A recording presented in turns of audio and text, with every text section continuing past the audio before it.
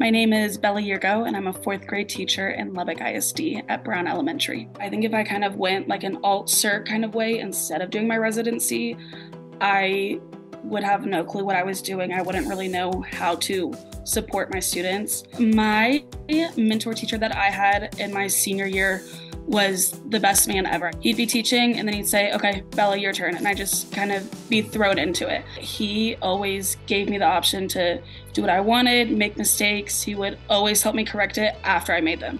So he would let me kind of learn it first and then walk me through how I could make it better. Getting the stipend was a really big deal for me. I'm basically working for free without the paid teacher residency. Like if I didn't get T-class, I would have put in a year of work and I'm paying to do it. We're still paying my tuition.